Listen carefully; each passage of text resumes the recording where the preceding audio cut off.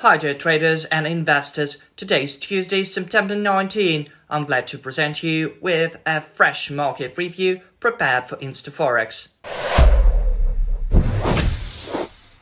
Today, the inflation report in the Eurozone came in lower than expected, although these figures do not seem to influence traders' sentiment.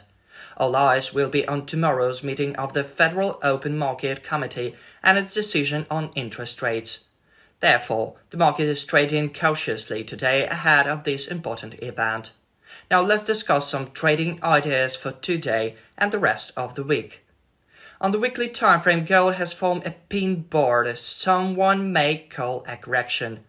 The bullish tendency is clearly observed here. If it goes like this, gold may easily form a new high of the past 3 weeks. This move might not happen instantly, but the chances are high.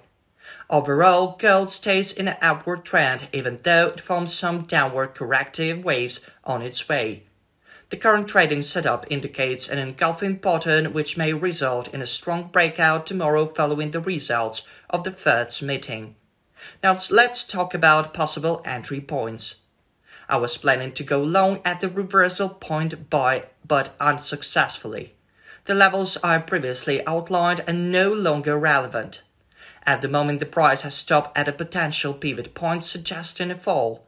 It may well go through a downward correction from here, provided a good entry point after a pullback. It would be great to open buy positions in this range. I'm a bit skeptical about this scenario, although I understand that anything can happen during the FOMC meeting. Anyway, the main idea is to trade on a pullback. Please know that gold rebounded from a bullish reversal point that dates back to August. You don't necessarily have to go short, but if you see a good entry point for buying the asset, grab this opportunity. As for the USD-CAD pair, it has broken below the stop-loss orders set by the bulls, just as I have predicted. Now the price is sliding down towards the bullish reversal points observed throughout the week. The instrument may trade flat at this point. For the first half of the year, buyers have been accumulating long positions on the pair, but all of them were cancelled at stop-loss orders. The trend then turned bearish, leaving many traders with losses. Meanwhile, the euro-dollar pair tricked the bears who were hoping to develop a downward yesterday. The price jumped to the upside previously. The trading idea for this entertainment was based on the pin bar pattern formed at the lows from where the price has been rising for the third consecutive day now.